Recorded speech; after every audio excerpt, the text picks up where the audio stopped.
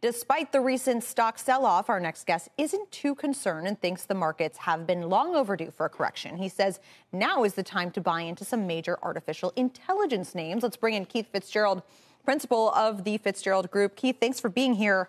So where within AI do you think there's opportunity amid this pullback?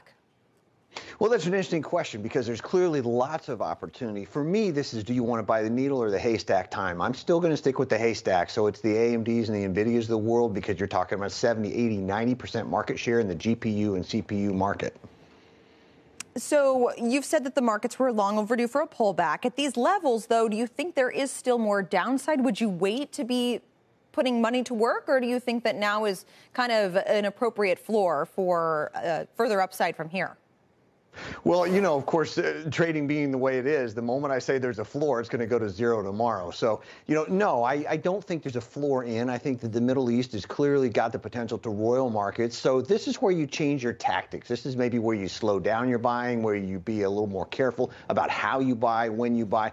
But the fact is you want to continue to play to win because that's how you actually do win. Let me ask you about Apple and your hypothesis that the developers conference that is coming along, I believe it is May or early June, could be a 2007 moment for this company, i.e. the moment when the iPhone was introduced. Why do you say that, and what will be the cause or the catalyst for that iPhone moment?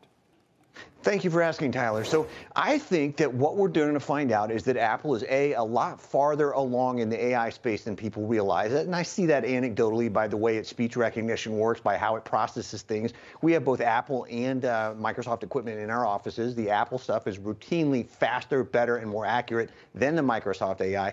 But the critical piece for me is I think we may learn, if I'm correct in my hypothesis, that Apple actually puts AI on board. The big jump is going to be that it doesn't have to go to the web. It doesn't have to get to generative engines. So I think the operating system could see something substantially deeper and burrowed in farther that's going to be beneficial for Apple.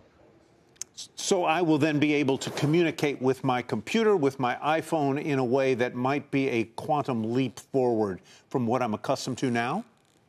That's kind of what I think is coming. You know, again, if you remember how Steve Jobs released the iPhone, he was very coy about it. He says, do you want something that's going to do X, Y, and Z? And everybody said, oh, my goodness. And then, boom, there it was. That's very much Apple's MO. And I just am hearing all the familiar shades, all the tech experts, all the anecdotal evidence leads me to believe that we could be on the cusp of that.